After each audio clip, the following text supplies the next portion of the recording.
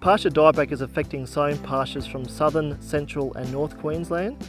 The Price family here at Hillyvale in the Arcadia Valley have had dieback for a couple of years here, and they've been contacting us to try and understand what they can do about pasture dieback and what management solutions could be applicable for them.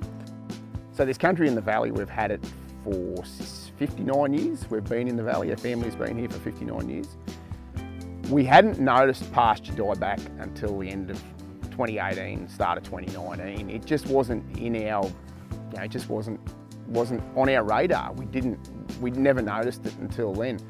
But it's very obvious now that it's here and it's an issue and we have to deal with it. I guess we underestimated the damage it did to our dry matter production in our country. Very hard to gauge when you're looking at a paddock how much feed you have in it when it's a dieback situation and you're not used to having dieback in your pasture. It's taken about a third of the pasture yield out of our country, and where you have the dieback in the grass species that you've got the dieback in, it's pretty much 100% loss of production in those areas that are affected.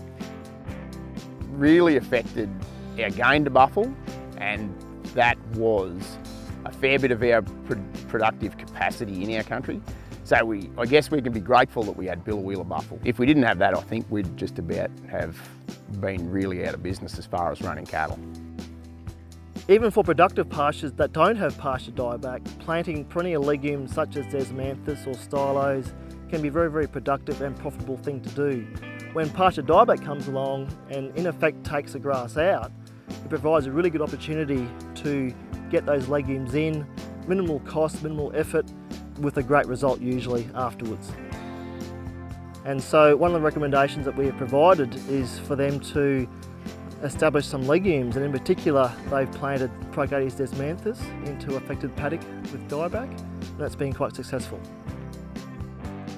So in our situation with pasture dieback, because it was over such a broad area, over so many paddocks, we physically couldn't get over all our country with any sort of mechanical intervention. So some of it we've just had to do through grazing management. It seems pretty evident to me that you have to reduce your stocking rates and you have to control your grazing in your dieback country, because we've noticed that the cattle tend to hang in your dieback country because it must be a little bit sweeter. So that's been helpful, and it's very obvious when you look at the recovery in our paddocks. The paddocks that have got the spell, that have had the spell, that have had the less mouths in them, do respond, have recovered, have regenerated a little bit faster. From time to time, I think this is just another thing that we're going to have to manage in our grazing pasture, in our system, and we have to have the flexibility in our business to handle it. For more information on pasture dieback, producers can join the Pasture Dieback Industry Network, which is run by the Queensland Department of Agriculture and Fisheries. Alternatively, you can look online at the Future Beef, MLA and New South Wales DPI websites, or you can call the DAF call centre on 13 25 23 and talk to your local beef extension officer.